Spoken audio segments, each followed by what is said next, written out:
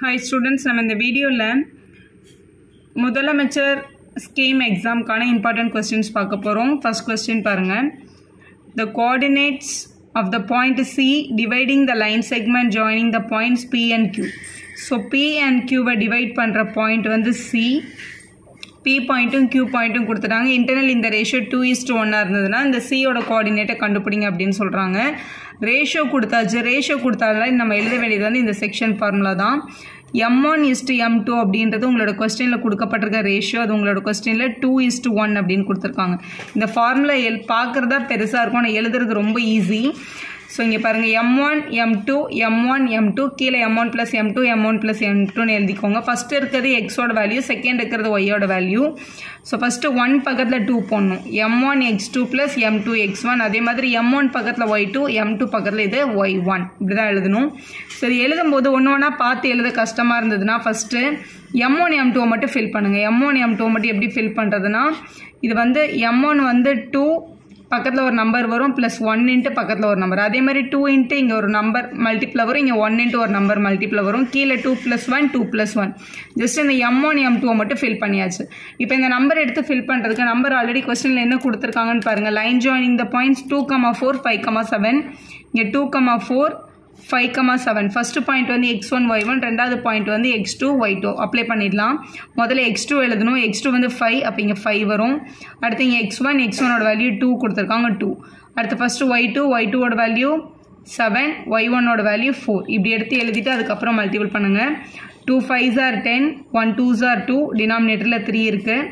7 2s are 14, 1 4s are 4, டினாமினேட்டரில் 3 இருக்குது. So 10ம் 2 add பண்ணால் 12/3, 14 4 ஆட் பண்ணால் 18/3. ஸோ 12 3ஆல் கேன்சல் பண்ணால் 4, இதை 18ஆல் கேன்சல் பண்ணால் 6. 4,6 தான் உங்களோட கரெக்ட் ஆப்ஷன். 4,6 உங்களோட 4th ஆப்ஷனில் இருக்குது. அதான் நீங்கள் ஃபிக்ஸ் பண்ணணும்.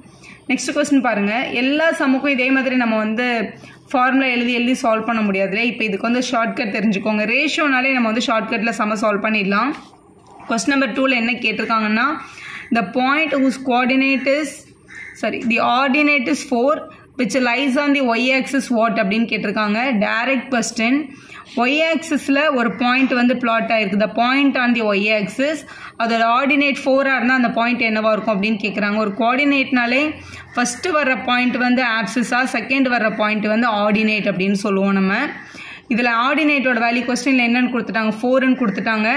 ஒய் ஆக்சிஸில் ஒரு பாயிண்ட் பிளாட் ஆகிருக்கு அப்படின்னாலே அதோட எக்ஸ் கோஆர்டினேட் வந்து 0. அப்போ இந்த பாயிண்ட் கண்டிப்பாக 0,4 தான். ஏன்னா இது ஒய் ஆக்சிஸில் இருக்குது. அதனால 0,4ன்ற உங்கள் செகண்ட் ஆப்ஷன் தான் இதோட கரெக்ட் ஆப்ஷன். அடுத்து கொஸ்டின் நம்பர் 3 பார்க்கலாம். கொஸ்டின் நம்பர் 3ல் இங்கே என்ன கொடுத்துருக்காங்கன்னு பாருங்கள்.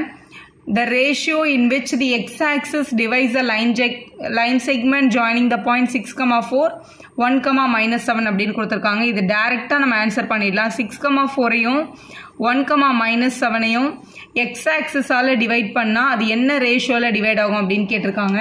இதோட டைரக்ட் ஃபார்முலா என்ன அப்படின்னா -y1:y2. அதுதான் உங்களோட ஃபார்முலா. x-axis கேட்டாங்கன்னா -y1:y2. இதே இது y-axis கேட்டாங்கன்னா -x1:x2ன்னு எழுதிக்கோங்க. கொடுத்துருக்க பாயிண்டில் ஃபர்ஸ்ட் பாயிண்ட் x1 y1, ரெண்டாவது பாயிண்ட் வந்து x2 y2. சப்ஸ்டியூட் பண்ணிடலாம்.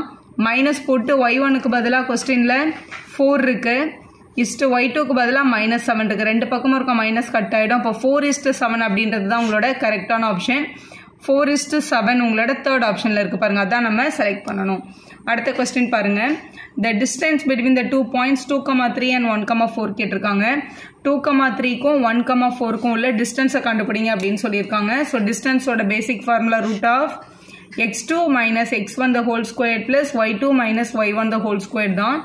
ஃபஸ்ட்டு கொஸ்டின்ல இருந்து இது x1, இது y1, இது x2, இது y2. ஜஸ்ட் சப்ஸ்டியூட் தான் பண்ணணும். நீங்கள் எக்ஸாமில் ஃபார்முலா கூட எழுத தேவையில்லை. ஜஸ்ட் அப்படியே சப்ஸ்டியூட் பண்ணி காமிச்சா மட்டும் போதும். முதல்ல x2 1 - 2 the whole square, 4 - 3 the whole square. So 1 - 2 பண்ணாலும் 1 square தான், 4 - 3 பண்ணாலும் 1 square தான். மைனஸ் வந்து ஸ்கொயர் பண்ணும்போது ப்ளஸ் ஆகிடும். √1 + 1 தான். இப்போ ஆன்சர் வந்து √2 யூனிட்ஸ் அப்படின்றது தான் கரெக்ட் ஆப்ஷன். √2 உங்களோட 4th ஆப்ஷனில் இருக்குது பாருங்கள்.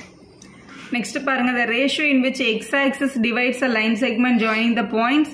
லைன் ஜாயினிங் த பாயிண்ட்ஸ் உங்களுக்கு கொடுத்துருக்கிறது வந்து A1 B1, இந்த எண்டிங் பாயிண்ட் வந்து A2 B2.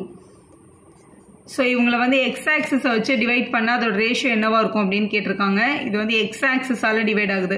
ஸோ இப்போ தான் நம்ம ஒரு ஷார்ட்கட் பார்த்தோம். எக்ஸ் ஆக்சிஸில் டிவைட் ஆகுது அப்படின்னா அதோட ரேஷியோ என்ன, ஒய் ஆக்சிஸில் டிவைட் ஆச்சுன்னா அதோட ரேஷியோ என்ன. ஏன்னா டேரெக்டாக ஃபார்முலாவில் போடுங்க, அதான் ஈஸி.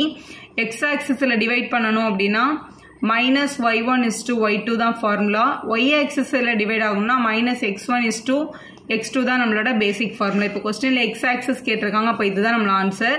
ஸோ மைனஸ் இது உங்களோட x1, இது y1, இது உங்களோட x2, இது உங்களோட y2. Second point first y1 எடுக்கணும். y1 ஓட வேல்யூ இங்கே b1, so minus b1 ratio.